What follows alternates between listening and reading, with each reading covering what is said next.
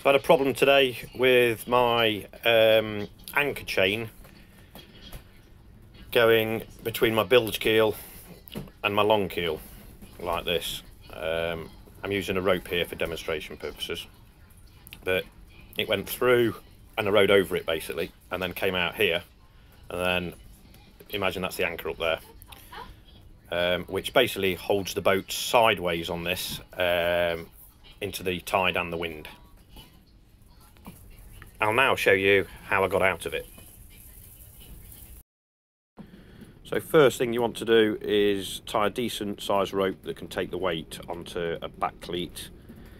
You could in theory use a forward cleat if you've got two bow rollers and two cleats up there, but I was just at the back of the boat. I had ropes there ready, that's the one I used.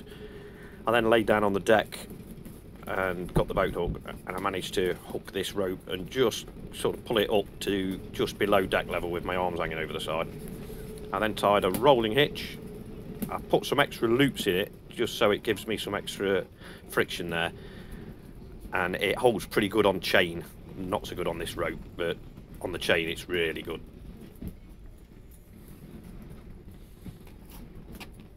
And then you can either just let this go, just let it fall back into the water, and you've got a loose rope going to the back then, and a tight rope out to the anchor.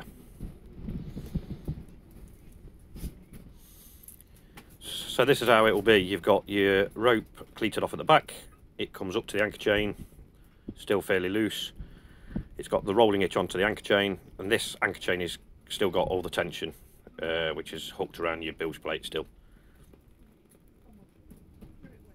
That goes up there and still holding you sideways at this point. So now it's just a matter of sort of getting hold of it again,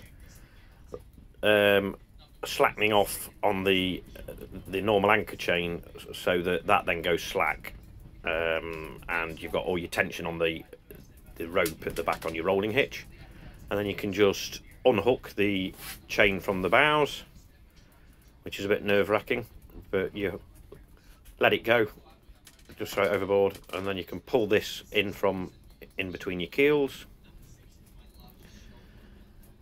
and then it's just a matter of, once you get the end up, is run it around any rigging, you know, stanchions and all sort of any other obstacles, back over the bow roller, and then back either over your windlass or your cleats or whatever you do to secure your normal anchor chain.